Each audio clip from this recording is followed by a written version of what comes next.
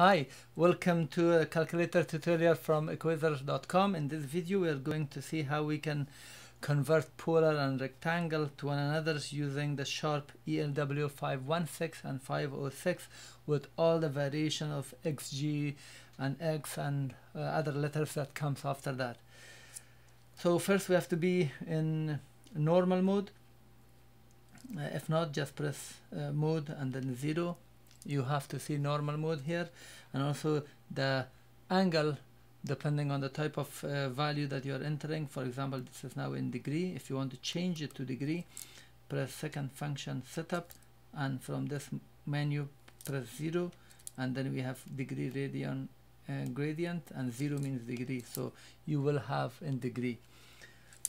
So for example, in this diagram, as you can see, we know r and we know theta.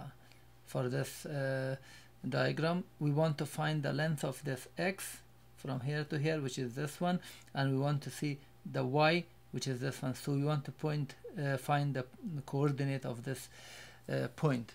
But this is now magnitude and then angle. So we have r equals 6 and theta is 36.8. So first 6, and we press this button, x and y, and then comma, so that is comma 36.8. Once we have it this way on the screen, press second function, and then here we want to convert it to x and y. That's 9. Once you press it, it shows that x is 4.8 this way. This distance from here to here is 4.8 and y is 3.5.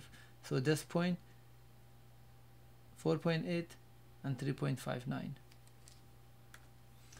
Now we have x is 4 and y is, so now this is the same, let's say the same point or the same quadrant. X is 4 and this is 3.5. So 4, and then press comma, this button, x and y, and then 3.5. This time we press second function and 8, which has an arrow of r and theta. Now it gives us that r is 5.3 here and theta is 41 degrees. Remember that depends on this. If you have it in radian, you will get the radian value. Now let's enter this one. So x at this point, x is -3, and then y down is -4. We want to find r and theta. For minus, we press this button. So I'm pressing -3, comma, -4, and then second function r and theta. Now it shows that x is, the r is 5 and theta is -126. Here is a problem that we want to find the angle from this way, but this gives us -126, so which means it has been calculated here. So if you want to find that angle, you have to subtract this from 360 or add this to 360. Now this r and theta will be always available. The value that always you convert will be stored in the memory x and y.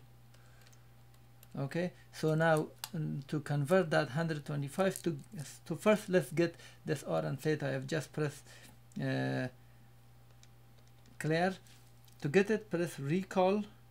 So once you press recall, you press any of these blue buttons, A, B, C, D, E, F, and then X and Y and M.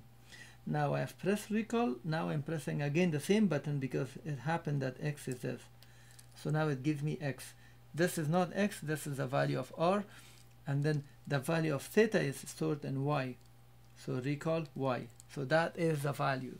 So I have to add this to 365. Sorry, 360 plus recall y.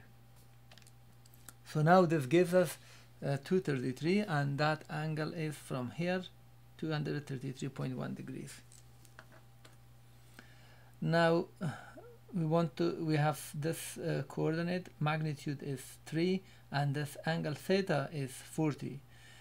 Now to calculate this, we have to be careful that theta is negative, so we have to enter negative 40.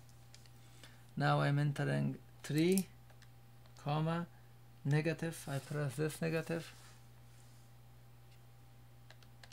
40, and then second function, it gives us x is 2.29, and then y it gives us negative, which is correct. If you don't give that sign properly, you will not get this, and it will be in other quadrant. That's it. Thank you for watching. Please thumb up the video, and also please don't forget to subscribe.